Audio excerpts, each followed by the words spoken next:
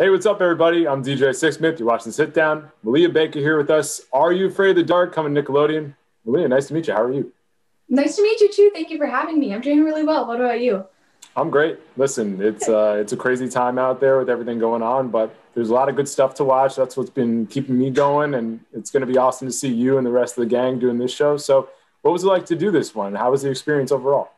Oh my gosh, the experience was so amazing. It was my first little taste or dip in the foot of the horror genre, and I just loved working with everyone on the set, including my castmates, the showrunner JT, who's also the writer, the director Jeff Wallow. Just overall, this amazing experience has been such a great opportunity to grow and see other work that I can do. What was most surprising about doing the horror genre? Most surprising is I thought it was going to be scarier on set. And although sometimes it would set the mood, I just remember the script supervisor reading all of the things that were supposed to happen, saying, whoosh, the door goes shut, boom, smash. And I had to contain my laughter. But in the end, I think it all looks good. You play Gabby in the show. So what are some things that you wanted to do with this part? What was most important for you in order to get that across on the screen? Yeah, for sure. I play Gabby. She is a smiley, sporty town sweetheart who is super over this town. On the weekends, she even has a job so she can pay for college to get away from this town because she's so over it. But I found that with Gabby, I really wanted to make her arc really clear. At the beginning, she's very tight. She doesn't really want to have fun. She's kind of like the mother of the group, and she's just very rule-oriented, and by the end I think she finally lets loose and is able to be a kid and have some fun. You've done some other parts where you've worked with adults before. You get the opportunity to work with kids your own age and some a little bit older. How nice was that? What were some of the coolest parts of the experience? It's my favorite thing, honestly. I think we have so many group chats that I think they're blowing up my phone right now. It's every day that I've been talking to them. And I love working with kids my own age because we're able to share and relate to so many things. And with our shared love of acting, we have even more things that we're able to be friends over. So I really loved working with everyone.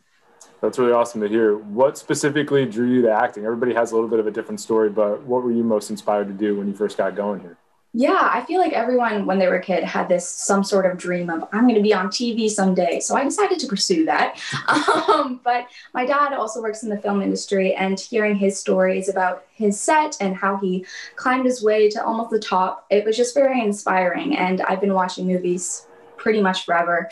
Robin Williams is a huge inspiration of mine, and just seeing him live his life to the fullest, and here I am now. I feel like I've done a pretty good job so far, hoping to progress in the future. I think you've done a great job so far. I love Robin Williams. He was awesome with what he did. What were some of your favorite Robin Williams moments, movies, comedy specials, anything like that? What stands out to you? God, okay. Good Will Hunting, that's obviously kind of one of the top choices. But Mrs. Doubtfire was my first introduction to him, and from there, everything that he's been in just has made my heart. I'm so happy. Mrs. Doubtfire is just an all-time great movie. And it's cool, too, because you're somebody who's a little bit younger than me. The fact that movies can live on through generations, like even a show like this, it just is really cool when that happens. I mean, how awesome is it for you to be immersed in movies and TV shows of the past and then also be doing your thing now? Seriously, yeah, it is such an honor, honestly. I remember feeling a little bit of pressure because, it's Are You Afraid of the Dark? That's a huge thing. And then I remember hearing on set that we were the 100th episode of all of the Are You Afraid of the Dark series, which was even cooler to be able to present and represent to the world. But I feel like it was really awesome because people that are watching the original series, the adults that watch the original series, are able to pass this show down to their kids and have a nostalgic sense. So I'm very grateful to be able to have this opportunity and for it to be a shared, timeless show. You mentioned your dad's experience in the industry, and I think it's really important to have somebody who's been there, whether it's a parent or somebody else. What are some little things that you picked up from him that maybe you wouldn't have known if you didn't have him in your life? Yeah. I feel like the most amazing thing that I've learned from my dad is to stay warm on set. Hot Pockets, tons of jackets. We get so cold so easily. So I feel like that was the most important thing. But one of my previous sets, I remember this actor telling me, if you're not learning something every day, then maybe it's not worth continuing. And so I just feel really grateful to be in a role, in a position that I am still continuously learning every day, and I've loved it so far. I think that's a great mindset. What do you remember about the first set you were on? You know, it's been a minute since you've been doing this thing, but you know, what are the early memories from like, okay, I'm actually doing this thing. I'm a professional now. Yeah, funny enough, the first set that I was on, I was supposed to be an extra, so I didn't think I'd have to be super professional or super prepared because I had no lines. I was honestly just waving at someone.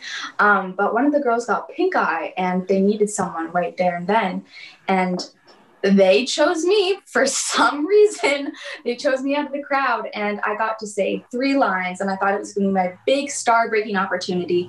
It wasn't, but still, I was very grateful for what I had accomplished on that day. That's really cool to hear. When you think about the industry, there are so many different places that are doing TV and movies right now. What's it like to be somebody immersed in this situation and trying to figure out, you know, where to go next?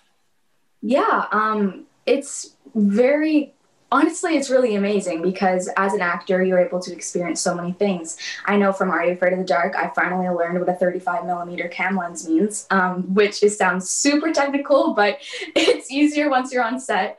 But I think I've learned a lot in the small time frame that I have been doing acting and hoping to learn more in the future, whether that's in the directing genre, the writing genre, the producing genre, and still in the acting genre. So yeah. I say go for it all. I think that would be great. When people check out this show, what are a couple different things you want them to be thinking about? I mean, how should we be feeling when we're watching this at home? Yeah, I feel like people should remember the nostalgic sense from the 90s show, maybe introduce that original 90s show to their kids who are watching it too. But remembering that although the show isn't relatable in some aspects, like fighting the Shadow Man and discovering an evil curse in your town, there are some also really relatable things, and you're able to see yourself in at least one of the characters, which I really personally love, to put myself in the shoes of the character that I relate to the most. So, yeah. So, Malia, I think it's pretty cool that you can be a role model for people going forward. They watch you on TV. They say, I want to be like Malia one day. Besides Robin Williams, who are some of the other people that you look to are like, you know what, I really like what this person's doing, or I would love to be like this person one day? For sure. And that's just crazy to think about. Someday someone looking at me the same way that I look to my idols. But Robin Williams, I've looked at Oprah for a very long time. Who else? Viola Davis. Who? Will Smith, the list could go on and on, honestly. Saoirse Ronan, Zendaya. I think that's where I need to stop myself. But that's what I have so far. That's a good list. I like that list. Listen, being a teenager is already hard enough. I can't even imagine, you know, doing this on top of everything. So what don't we talk about enough when it comes to being an actor and also being a kid? Like, what do we need to really focus on a little bit more here? Yeah, I feel like with this generation, which I'm so honored to be a part of, I feel like activism is something that we can really focus on, whether that's mental health, racial, and oh my God, English, please, but racial problems, injustices, in all different sorts of areas. I feel like mental health as a teenager in this industry is one of the top priorities. And yeah, I feel like that is where I'm focused on right now. I try to use my platform as much as I can to speak upon these things, hoping to continue to in the future. But I'm just grateful for opportunities like this to be able to share the message to as many voices that need to be heard. I think it's really cool because for somebody like me who's a millennial to look at Gen Z and we're just like, we're going to talk about mental health. We're going to talk about racial injustice. Like this was stuff that was happening much later in my life. Why do you think it's become such an important thing for your generation? Yeah, I feel like since we were exposed to social media at such a young age too, I know for me, I grew up on like the iPod Touch and I was like, oh my God, this happened on TikTok. But I feel like since we were exposed at such a young age, we were also exposed to the good aspects, but to the bad aspects as well.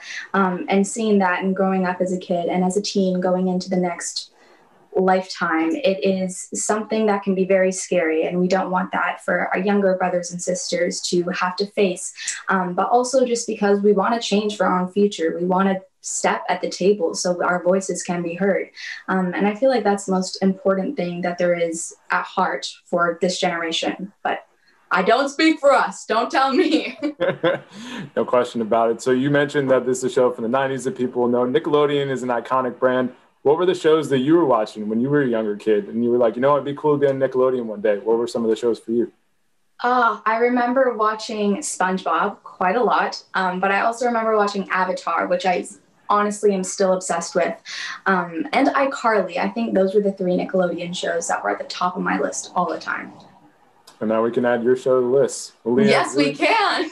that's what it's all about. Malia, really nice to meet you. Congrats on the success and best of luck with everything going forward, right?